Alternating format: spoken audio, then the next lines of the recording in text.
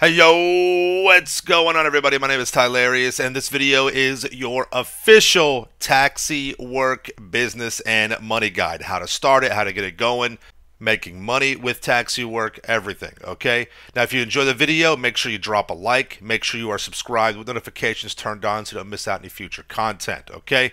Let's go ahead and get started. It's simple. All you need to do is go to the Downtown Cab Company. It's easy to find. It's directly south of the casino. All right, and there's also going to be a little arm wrestling station here as well. But you go to the Downtown Cab Company and you just walk into the Corona ring by the door, and you can start the taxi work like that. All right, that's what you need to do at the beginning. All right, you'll get your quote-unquote license. Right, it says that the Downtown Cab Company is now open for business. Begin taxi work from here. Or if you're in a cab already, you can start taxi work by lightly pressing the R3 or the right joystick. So let me be clear, you do not need to own a taxi cab to do taxi work. You just have to go to the Downtown Cab Company and then walk into the Corona ring and start it like that. All right?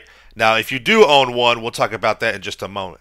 So it's simple. Once you start the work, the dispatcher will call you, tell you that you have a fare or a person to pick up, a customer. You go to that location, you pick them up by just honking the horn, and then you drive to their location, okay? It's usually between 1, maybe 2.5, 3 miles tops, nothing crazy. And if you notice at the bottom right corner of the screen, you have a fare price and then you have a tip price. That's what you'll be getting paid. Now, they will go up. You do earn more, but they both cap out at 10 fares. The most I've seen is 136 for the fare and 2,000 for your tip, all right? And that price will go down if you damage the vehicle or if you take too much time for the actual cab delivery. There are 2 new awards with the taxi cab business. The taxi driver, you get the platinum by completing 50 fares, and then you have the 5-star ride by completing 10 taxi cab fares in a row. You can't stop or get destroyed, killed, whatever. Got to do them all in a row. And it doesn't take that long, really, to be honest, okay?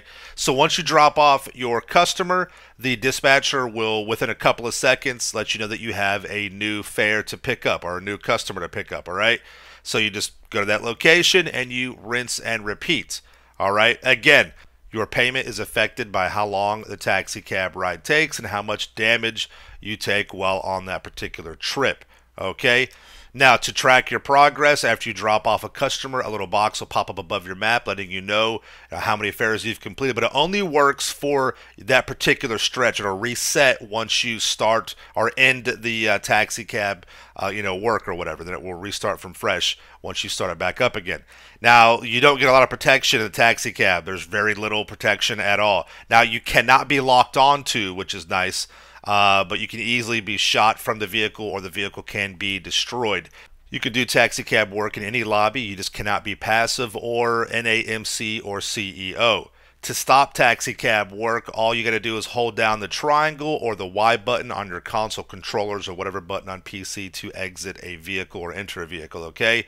The pricing for the taxi cab that you can buy in the game, $650,000 for the buy it now price and $487,500 for the trade price. You unlock the trade price by completing 10 taxi cab fares in a row. All right, and again, you don't have to own a taxi cab to do this work, okay? You can also use the Arena War Taxi Cab.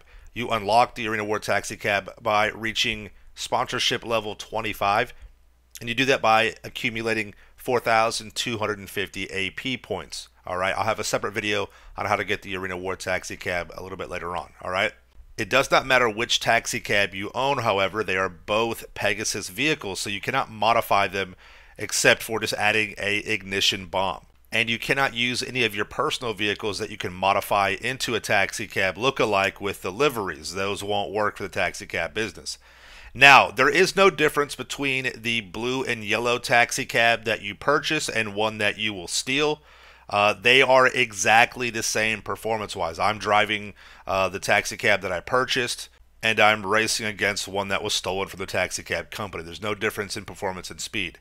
However, the Arena War Taxi Cab is dramatically faster than the standard taxi cab. It does already have modifications in the vehicle. It already has performance upgrades when you get this vehicle from the Arena War. So it is important, if you have the Arena War taxi, which is the red and black one, you want to use this taxi for your taxi work, okay? You just call up the vehicle from Pegasus, you lightly press the R3 button, and what I mean by lightly is to start the the taxi cab business in your own taxi cab, you have to mash down the right joystick. But if you change the position of your view to where it's looking back, that's too hard. You just have to very lightly, tap it or mash it, and then that will start off the bit. It's kind of weird why they do that. I don't know, but this is the way it is.